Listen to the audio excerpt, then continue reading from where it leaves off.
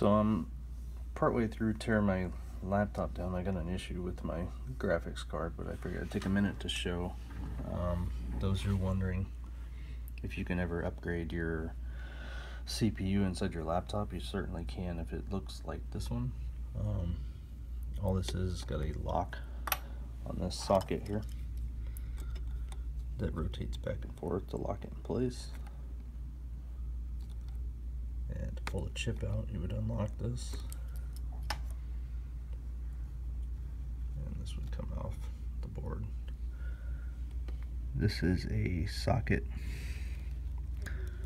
FS1, so all you'd have to do is find a chip that's socket FS1 AMD that's faster than the one. I have an A8 4500M.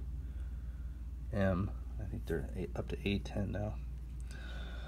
So that's all you'd have to do to boost the performance in your laptop if you know how to tear them apart. I thought I'd just take a minute to show that real quick.